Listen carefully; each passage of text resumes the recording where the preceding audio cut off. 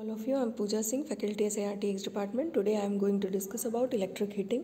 So, firstly, the introduction of electric heating. Electric heating is a process in which electrical energy is converted into heating, and majorly we are going to see resistance heating, which is when current is passed through a conductor, the conductor become hot, and this kinds of heating is known as resistance heating. And this is power consumed by resistance, where P is equals power in watt, I is current, and R is resistance in ohm. So electric heating is generally there are so many types of electrical heating, like induction heating, when a magnetic material is brought on the on a alternating magnetic field, heat is produced by the effect, and this heating is known as induction heating. Electric heating, second heating is dielectric heating. Generally dielectric heating is used for heat the insulating material. So when insulating material was subjected to electrical stress, it too underwent a temperature rise, and such kinds of heating is known as dielectric heating. And next is electric heating. So electric heating purpose is required for domestic purposes: cooking, room heater, immersion water heater, and electric toaster.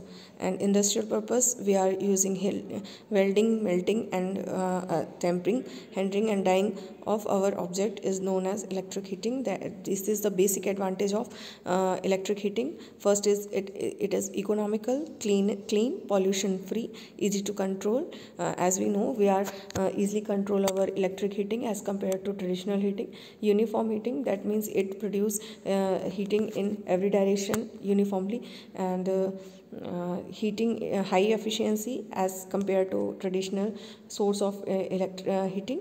Automatic protection, as we know, we are using some switching device for protection purpose. And heating of non-conducting material, as we are already discussed about dielectric material, which is used to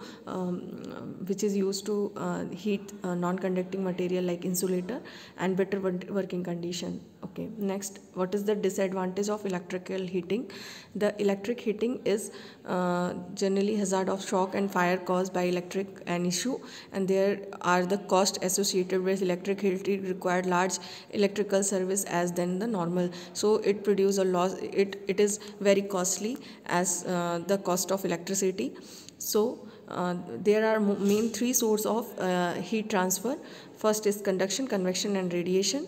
So what is conduction? When one molecule of substance get heated and transfer the heat to adjacent one of so such kinds of heating is known as conduction heating, like refractory heating, insulating material heating, etc. Convection heating, in the mode the electric heat transfer take place from one part to another part of substance or fluid due to the actual motion of the molecules, like immersion water heater.